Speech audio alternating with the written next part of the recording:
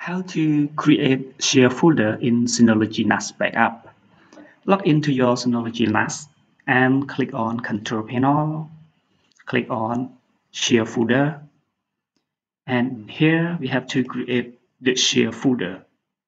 But before create the share folder, let's check the file service. Make sure you have to enable SMB service. This is the protocol to access your share folder in the Synology NAS. Go to Share Folder and click on Create and create share folder. So I name it Delta and the location is here. Available capacity 41.9 terabyte, and I click Next.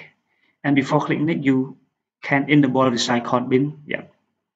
And this is the restrict access to administrator only, mean that the admin group can access. Click Next. At this point, I skip the protect share folder encrypting, and you can enable the quota. So I disable. I want to use all the capacity, and click Next and click Next. In here, I want the user, this user to read and write. I give the permission to this user can access to the share folder read and write.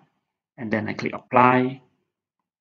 You can go to start and run and then use backslash and then your Synology name and click OK. You see, this is the share folder that we just created at the moment. You can access to your Synology share folder by name or by IP address.